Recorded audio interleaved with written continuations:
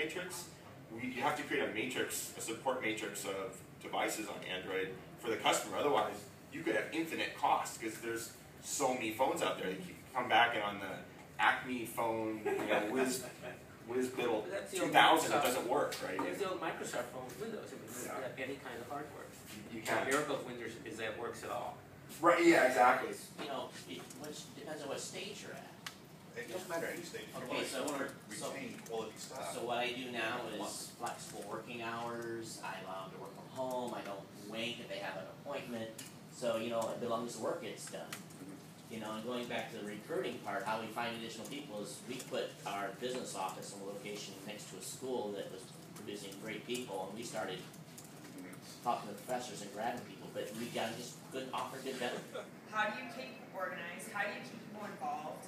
I think social media is part of that. I mean, if you watch the Facebook group page on our what's happening there, I mean, I'm a communications person. I don't have to do anything on that page.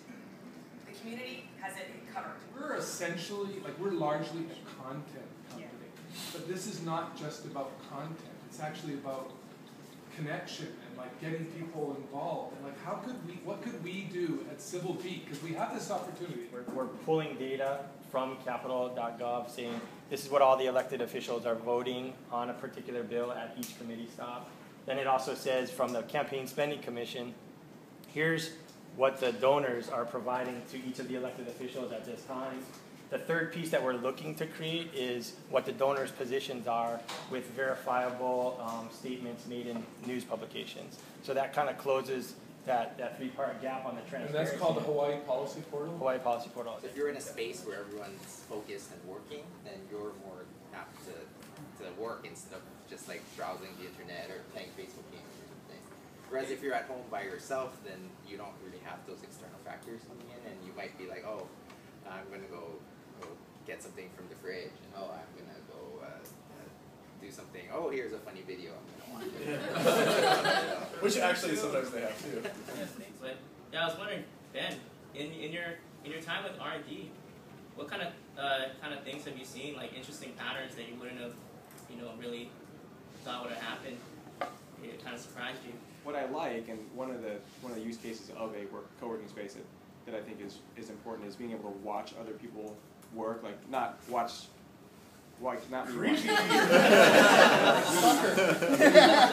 pair programming, right? Like looking over their shoulder and actually seeing, watching one of my graphic designers do work in Photoshop. I'm like, oh, that's how.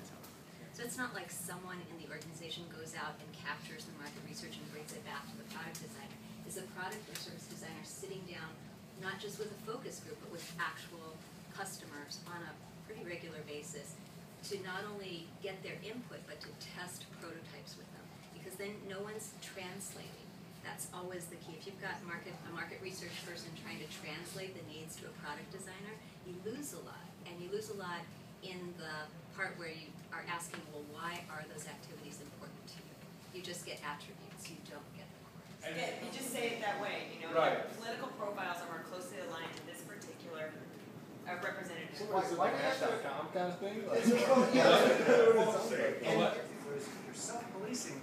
We just leave you alone. You guys operate on your own. And I think we're starting to get now our hand into your governance, and who's going to police it? Well, is it the big brother guy, or you among yourselves? So self-policing to me says a whole lot. Who says software than policing? Right, me too. Yes, me too. This one was a polar watch, and it only measured your the speed and distance. This one, kind of interesting. You basically put it in your little pouch and put it on your belt, so it's kind of inconspicuous or relatively inconspicuous. What's kind of cool about this one is it works underwater. Oh. So the problem with this one is if it gets rained on, and I've gone through 5 of them, it does tend to break, especially when you wash them. Right? But anyway, this is for those of you who are brand new to this. Again, I think that you will basically have something equivalent to this on your body within 2 years, whether you like it or not. So like your phone, you're gonna get chipped. Even if you have a dumb phone.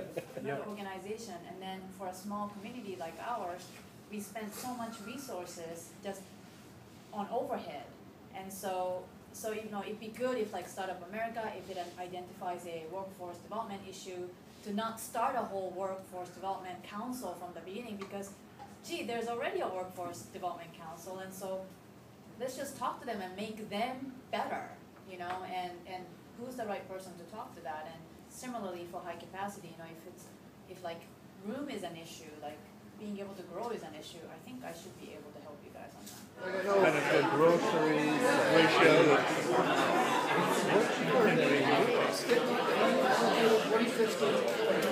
It's only 150 plus or minus.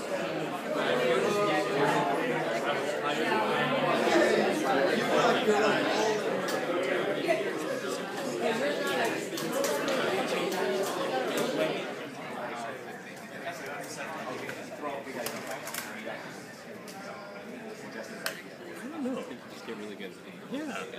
Yeah. He's like, he can't. So he goes, it's really hard. Is there any particular apps that are actually like being discussed to be created to make it easier for someone, you know, that may not be able to go down to the departments, you know, that that are new? I don't know about that particular avenue. There has been talk about it, and I know Honolulu has a unique system with satellite signals, which we've had the privilege of going to see. But what they were told was if it had gone through a regular procurement, it would have been a 2-year, $2 million procurement. And it took 3 months and 2 part-time people. Great. Yeah. Great story. Hey, thank you so much for your time, Tim. I know you're really busy. I appreciate you speaking with me. Oh, you're very welcome. Again, Tim O'Reilly, O'Reilly Media, the guy who coined Web 2.0. Talk to you later. Thank you.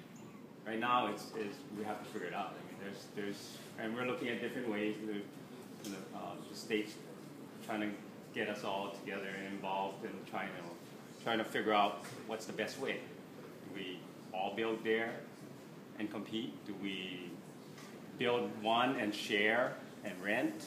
Do we subsidize some?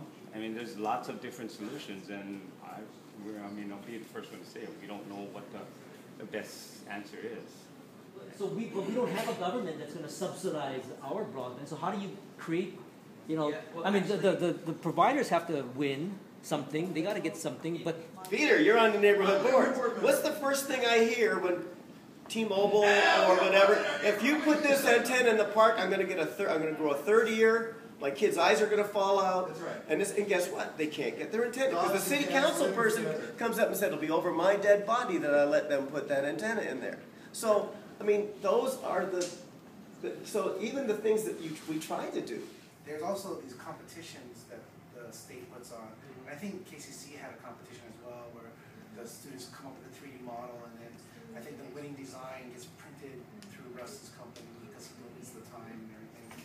But that's what one of Russell did. They said that the 3D printing technology is pretty cool because basically spin like gears, so the kids design sort of levers and knobs like that. Right. So government, at least the government that we have today, was largely created at a time when it was very hard to do things like share solutions and share best practices and understand what's working where. The truth is it's not that hard now, right? Technology has changed the landscape. That being said, there are opportunities in this government space, for example, to do something that's not being done elsewhere. One of the things that I've learned since coming here is, how much of the state of Hawaii is actually also interpenetrated with the city of Honolulu, and there's just some really interesting ways to sort of rethink government here locally that could be transformative to the way we do government in this country, and that would be the kind of disruptive opportunity that isn't being done in California, which has the most dysfunctional government in the country. It does, yeah. College. And here I learned a different way of thinking, very different culture, different language. And even though I spoke English before a little bit, but still the language was pretty different. And I learned, I studied human beings and the way computer systems think. So cognitive science is a discipline which is interdisciplinary, where you study philosophy, psychology, computer science, and linguistics, and you think about how computer systems and human beings can interact with each other and enhance the human experience. Now, this book, Islandia, I love this book. It was one that shaped my move to Sebastopol, to live out in the country, to have, it's a utopian novel, that led me to try to build a company that wasn't just about the frenzied search for profit. Or this book, Hit Me Like a Bolt of Lightning. It led me to change my life. There's a line in there, given that we can live only a small part of what there is in us, what happens to the rest? It's about a guy who changes his life in middle age, which is something I did. But it's not just big things, it can also be small things. I have a corn on my right foot, and every time I see that little scab of callus, I think, maybe I have Mextram's disease. And if you'd read Space Plague when you were a kid, maybe that thought would occur to you too. This book, another favorite, reminded my own daughter. It's about an orphan girl adopted by an elderly brother and sister in Prince Edward Island because they wanted a kid to help them with their chores. They get a girl by mistake instead of a boy, and in the movie version, the sister says, "A girl, what use can she be to us?" And Richard Farnsworth, the brother, says, "I was thinking maybe we could be of some use to her." And I think of that all the time when I'm trying to create value for other people.